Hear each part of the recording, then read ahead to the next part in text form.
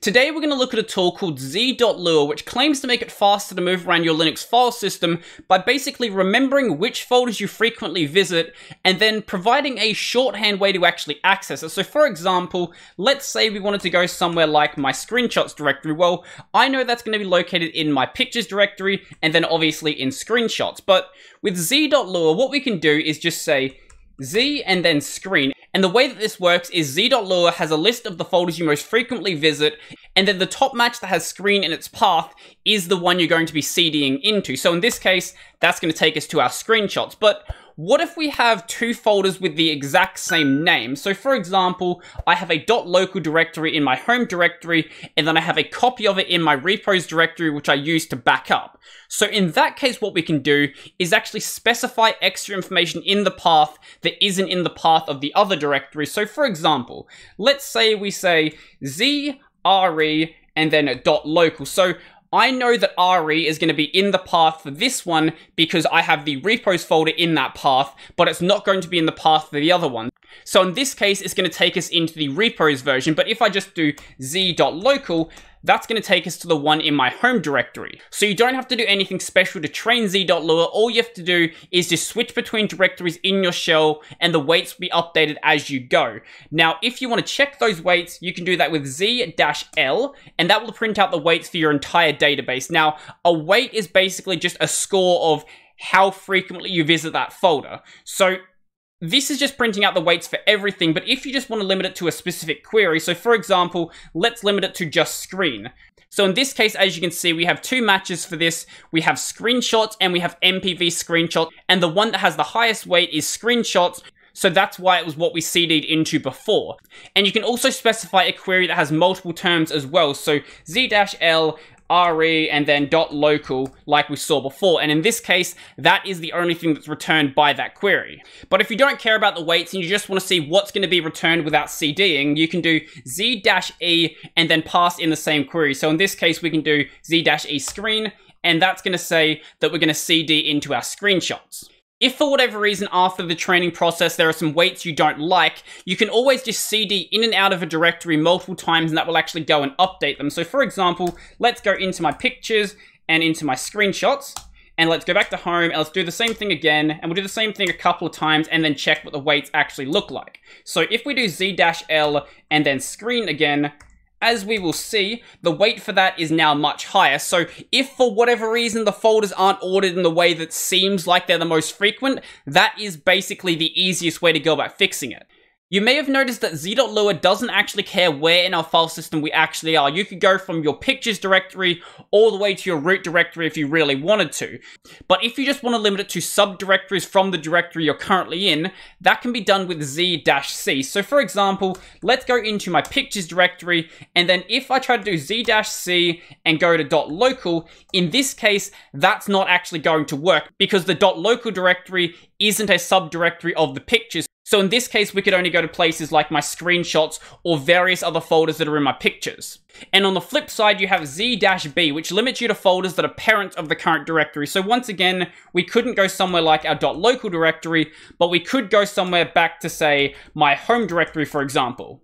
Now, if you'd much rather have a selector instead of an automatic CD, that can be done with z-I and z-I. Now, both of these require some sort of query. So in this case, we're going to pass in screen. So that's just going to return the results for our screenshot directories. And in this case, let's say we put in 2. So 2 is going to match on the MPV screenshots, and that will CD us into that one. Now, if we do z-I, this is going to be using FZF instead. So this works exactly as you'd expect FZF to. I'm sure I don't need to explain this. Being FZF though, if you have a big list, it might be easier because then you can actually fuzzy find which directory you want to use. So let's just go to the MPV screenshots again, and as we can see, now we're back here. If you just want to reject the weights completely and go to the most recently visited directory, that can be done with z-t. Now, the most recently visited directory that matches the screen query was our MPV screenshot. So in this case, it's going to take us to that one instead of the regular screenshots directory. Now, there are a couple of different modes that this can operate in, which are all described on the GitHub page, but I've actually been using it in enhanced mode this entire time. Now, for the most part, enhanced and regular mode are fairly similar, but enhanced mode does actually actually come with some really neat advantages. So one thing is that if a directory isn't actually in z.lua's database, so say you go somewhere like, I don't know, your root directory. Now, doing this with regular z.lua won't actually do anything because if it's not in the database, it just doesn't care. But if you have enhanced mode enabled and it's not in the database, it will basically just act as a CD. Also, when you do a match, if you just have one term in there, it only cares about the last segment of the actual path. So for example, in the case of my config directories, so if we look in here, I've got multiple directories with .config in their path, but if we just do z.config, it will always take us just to our config directory because none of these other ones actually end in .config. And this is done because it's usually much easier to remember the last part of the path than anything else along the chain. And also, if the match is the current directory that you're in, it will ignore that and go to whatever's in second place. So for example, let's go over to my screenshots. And if I try to do Z screen again, in regular mode, it would just take us back into our screenshots. In this case though, it's going to take us to our MPV screenshots because that is in second place. Now, if you do want to use this for yourself, make sure that you sit down and properly train it. Now, I know that it's probably going to be hard to find like a couple of hours to go through all of your directories and making it so it can actually learn what you normally do. But if nothing else, my suggestion is get it working, get everything set up, and then just go about your day as you normally would, maybe for a day or a couple of days, before you even bother touching the application, because if it hasn't learned what folders you frequently visit, even when you're running it in enhanced mode and you can just use it as a CD, it's not going to be that useful. It needs to learn what you actually do on a day-to-day basis, and once it's learnt that, I think this is actually a really, really useful application. Now, getting it set up is very simple. Basically, all you have to do is go and download the script file for it from the GitHub page, or I guess you could install it with a package manager.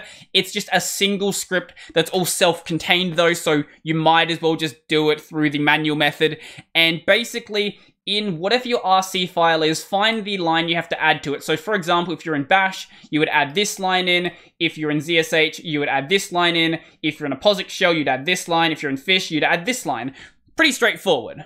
One thing that I forgot to mention earlier is that if you're using Fish or ZSH, this does support tab completion, and the tab completion is basically whatever is in your database right now. So you can't tab complete just regular paths, which is a little bit annoying for enhanced mode, but if you wanted to go somewhere like, say, your .config directory and you accidentally press tab because you're still used to working with CD, that will still work just fine. But if you try to, say, go into somewhere like your var directory and that isn't in your database, that won't work. But if you actually go and add that in, and then you try to do the same thing, so now we try to look for that one, as we can see, the var directory is now there. Now, I've been running this for a couple of days, and honestly, I'm really starting to like it. When I first heard about the GitHub project, I thought it was going to be fairly gimmicky and kind of dumb, and I wouldn't really, I guess, stick with it for that long, but once you start thinking in the way that z.lua works and you start forgetting about the rest of your path and just remembering where it is you want to jump to, and if you need some extra information along the way, just some random other information about the path.